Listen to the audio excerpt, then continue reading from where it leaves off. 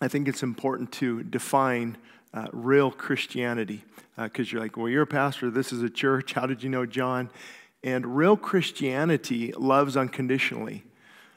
If you go back to, obviously, the teachings of Jesus, and when we talk about Christianity, it's just followers of Christ. And authentic biblical Christianity has unconditional love. We love people unconditionally. And do you want to know why? Because God loved me. God loved me unconditionally. And there's a perception out there of pastors that often is not correct. I was actually voted least likely to succeed. In high school, I was. And I was an alcoholic, I would say, by the age of 18. So I can relate to addiction. I cheated my way through high school, probably graduated, I think I've said this before, 1.8. Barely got by, still leaving high school, not able to read very well, and learning disability challenges. Came from a very angry home. My father was very angry. And wasn't a good environment, walking on eggshells. Have you ever heard that term? I know exactly what that means. You don't know what kind of mood he was in. As a result, too, eating addiction, alcohol, became overweight, poor self-image of myself, and later in the teens. So, of course, what does that lead to? It leads to a wrecked life. It leads to steroid use and abuse, crystal meth, a lot of party scenes. And so when I look back now and see what God has done in my own life, it's all I can do to not want to share it with people. And that's why we can love unconditionally, because He first loved me. He loved me through all of that unconditionally. So who am I to not love others unconditionally and offer the same forgiveness that has been offered to me? And there's actually something through, many of you talked about addiction, and there's a lot of pain here this morning. It comes with memorials. I just found out midnight, I saw the text it forward this morning, a family friend of 35 years passed away last night, and we're hosting that memorial next Saturday as well. And there's so much pain and brokenness, but the good thing about pain and brokenness is it can draw you right to the cross. It can draw you right to that relationship with God. And we have a choice. What I did in my late 20s ruined my life, and was, some would say successful, but I was failing inside. I was dying inside. And that brokenness can be a wonderful gift if you allow it to push you towards that relationship with God. Jesus said, I tell you, her sins, and they are many, have been forgiven. Those who have been forgiven much love much. And I don't quite understand the dynamic, but the greater the pain, often the greater the relationship. I know Christ is my Savior, is my Lord. I should be on my fourth marriage, or hungover today, or buried in a cemetery. I should be dead. I should be laying in the curb.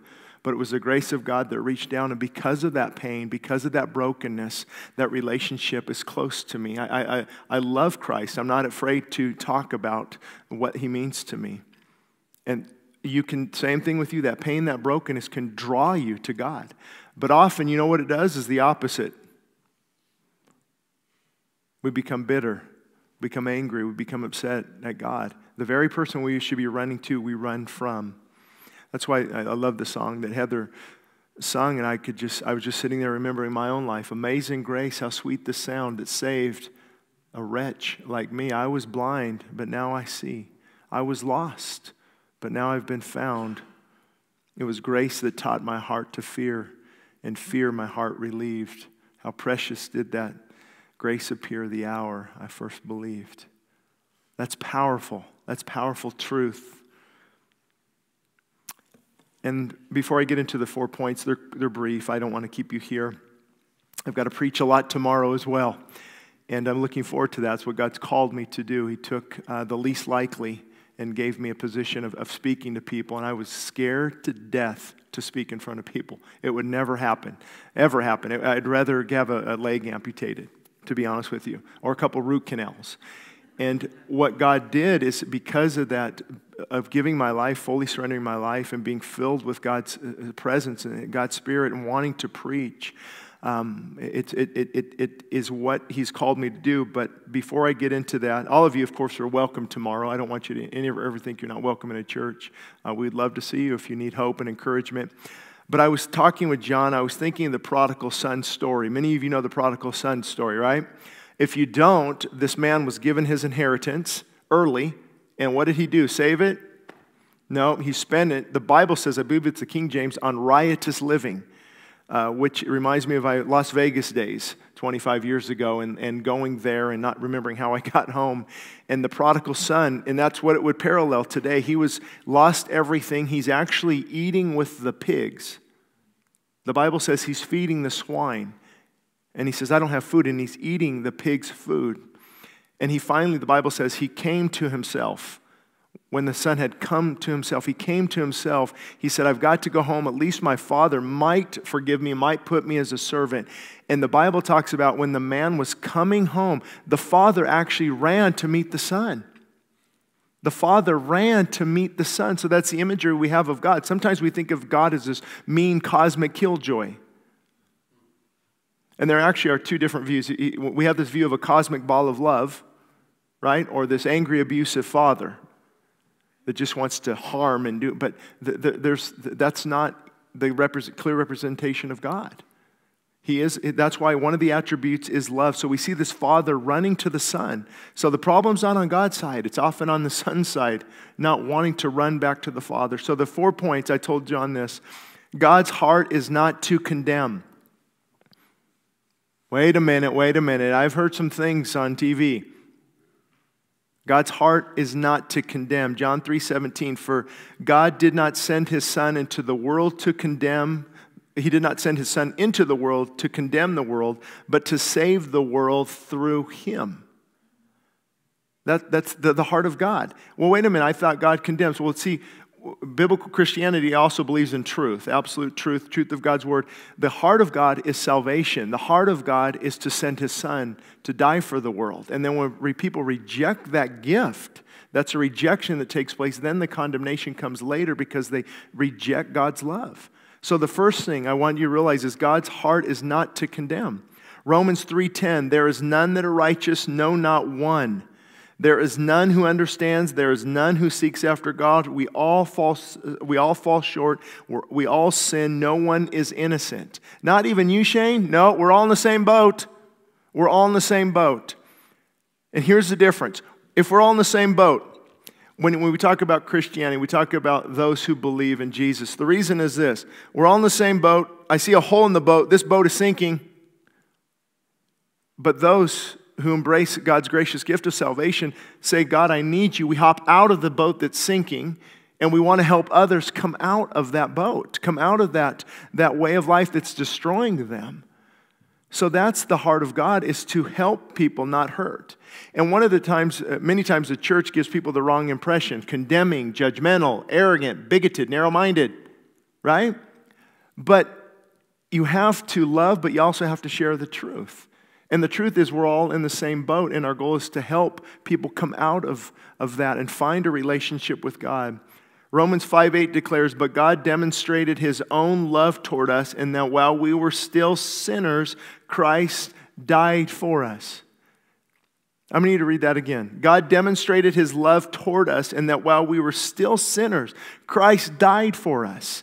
And this I get a little teary-eyed sometimes at this verse because I often think, wait a minute. During my drunken binges in Palm Springs or my crystal meth weekends in Las Vegas, Christ died for me? Yes, he did. 2,000 years ago on Calvary, the old rugged cross. We love to see that song. But there's truth in that. Even before I was even conceived, Christ died for that. That's the love of God. That's the love of God that sent. Who in the world is going to send their own son? Somebody said, Shane, send your son. I said, no, sorry, pick another option. That's not happening. And God sent his son and died for us, even while we were sinning. Even while I'm rejecting him and bitter and angry, even while I'm caught in this destructive party lifestyle, Christ is still there beckoning, come home, prodigal son, come home. I died for that. Come home, stop living in that. So there's freedom there. There's a story I heard this week, and I'm sharing it tomorrow morning for sure, and I wanted to share it with you. On this point of God's heart is not to condemn. It's of a mother whose son comes home at 2 a.m. He's intoxicated. He falls down on his bed, high, and the father hears the mother come up. out of the bed, walks over to his room, and he says, finally, she's going to let him have it. Right? Finally, she's going to let him have it. That's what we've been waiting for. We're tired of this kid's messing around. And 5 minutes later, he didn't hear anything. So he went in there and he saw the mom next to the son in bed with him, caressing his hair, just loving him. And the dad said, "What are you doing?" And she said, "He would not let me love him while he's awake, so I will love him while he's asleep." That's the love of God. That's the love of God. Number 2, you are made in the image of God. You are made in the image of God. Wait a minute, Shane, I've heard all these other things. No, you did not come from premortal ooze of things just happening. You were created in the image of God. You were. And if you want more information on that, I'm actually debating an atheist in March on this topic because I love this topic of creating you, God creating us in His image. That's why there's shame and guilt. Have you ever felt shame and guilt, or is it just me? Don't leave me up here by myself. Shame and guilt. Why is this shame, this guilt, this depression I can never measure up? I feel depressed, and instead of running to Christ, we run to Xanax. Why is there shame and guilt? Because that image has been damaged. It's been marred. It's been broken. That image that God created us, let us make man in our image, according to our likeness. So when we're out of that relationship with God and we break that fellowship, our image is marred. God's image in us is disfigured. It's spoiled. It's marred. So I'm scarred with this, and I have this shame and this guilt. Because like Romans said, there's none who do right, no, not one. And many people think if I could just do good enough, and if I could just be better, you can't. You can't, trust me. Number 3, true love tells the truth. And I went down there, and John listened, and I just told him the truth. Doesn't true love tell the truth? Where do we ever get this notion that truth doesn't offend? Truth doesn't, well, let's not say that. How would parents be measured today? Well, my mom told me I couldn't do that. She must not love me. No, the reason parents admonish and exhort and rebuke sometimes is because they love. So true love loves the truth, and they love others enough to tell them the truth. And I've heard it many times, the church is always against something, right? What's wrong with you guys? You're always against something. Well, if I'm for lower taxes, I'm against higher taxes. If I'm for equal rights, I'm against oppression. If I'm for children, I'm against abuse. If I'm for a man being set free, then I'm against the sin that enslaves him. Would that not make sense? Jesus says, I tell you the truth. See, the truth is a wonderful thing. It's the thing we've forgotten in our culture today. We want the love of God, but not the truth of God. And they go together, loving somebody to tell them the truth. Now, here's the problem, though. We don't like the truth, do we? Many times. I don't want to hear the truth. Just tell me what I want to hear. But true love will tell you the truth. Here's why. When I realize the truth, that I am a sinner, and without God, without Christ, I am lost.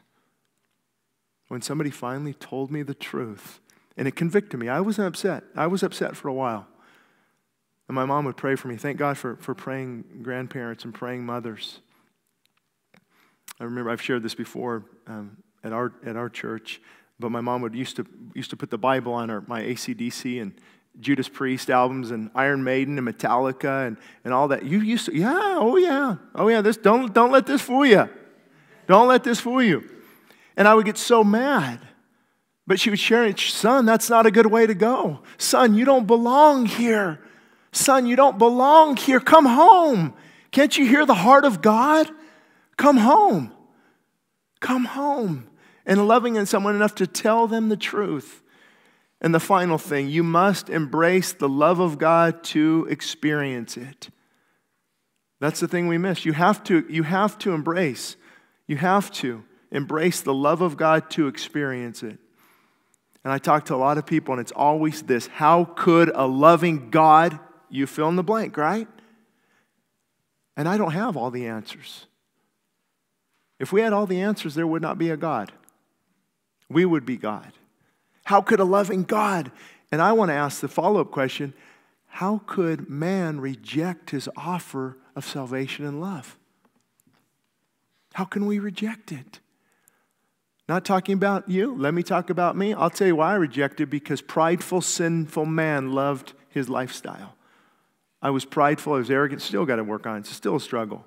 Pride and arrogance prevented me from having a relationship with God. So remember that God's heart is not to condemn. You are made in the image of God. I can prove that with anybody, to prove that to anybody. And we are seeing an epidemic, at least in the church up here. You know, we run to, and I wasn't joking about Xanax or Oxy or Vicodin. I'm sure people use that a lot to get through the pain, but Jesus says, come to me. The Bible says, come to me, all you're weak and heavy laden, and I will give you rest. So the pain we're feeling, the shame we're feeling, the guilt we're feeling, the confusion we're feeling, we just say, God, change it in me. I need you. See, it's a step of humility, isn't it? To say, I need God is a step of humility. The humble, he teaches his way. A verse that Heather shared is Psalm 34:18. The Lord is near to those who have a broken heart, and he saves such as have a contrite spirit. The Lord is near to those who have a broken heart. So you might be asking, all right, Shane, what do I do? Well, Acts 3:19 says, repent therefore and be converted, that your sins may be blotted out, so that times of refreshing may come from the presence of the Lord. That's it. Once that sin is dealt with, and it's not a popular topic right now, is it? This is not a popular topic whatsoever. But I told God when he called me to preach, I'll preach the truth. I want to preach the truth because I love people enough to tell them the truth. So the Bible says repent. Any of us, all of us, who are not in right relationship with God, repent and be converted that your sins may be blotted out so times of refreshing may come from the presence of the Lord. That word times of refreshing is like a revival happening within your heart. That's what happens when that issue is dealt with and we take it all to the cross.